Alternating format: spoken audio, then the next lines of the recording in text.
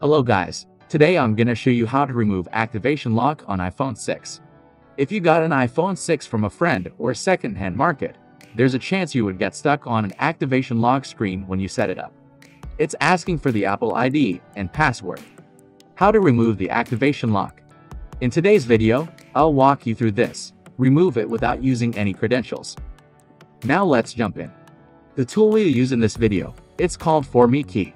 You'll find the link in the description below if you'd like to download. So once installed, connect your iPhone to the computer by using a lightning cable. Then click on Start and agree to the disclaimer. Once your device is detected, 4Me Key will download the Jailbreak tool first if you haven't done it yet.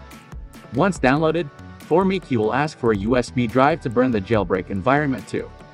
So insert an empty USB drive into your computer. When 4Me Key recognizes it, hit all the blue buttons to proceed.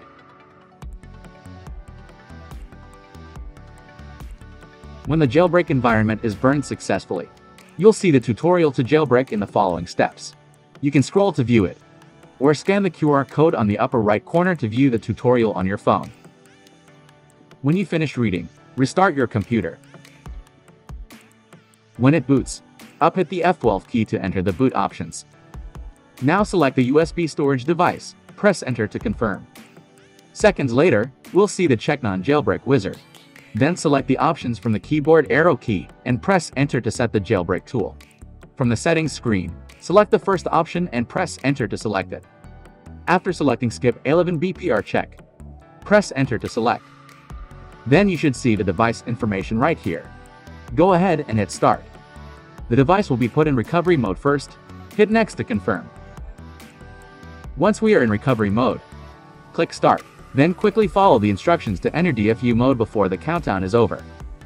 For an iPhone 6 is to press and hold the home button and side button for 4 seconds, then release the side button while holding the home button for another 10 seconds.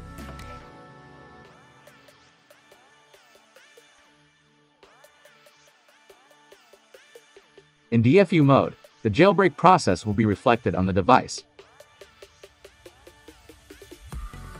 Well done. Now we're going to restart the computer, and then launch 4Me Key to start over. This time we should see the device information screen. Below it is the Start Remove button. By clicking on it, 4Me Key will do the trick for you in seconds. Well done. Now it says the iCloud activation lock has been removed successfully. Let's check it out.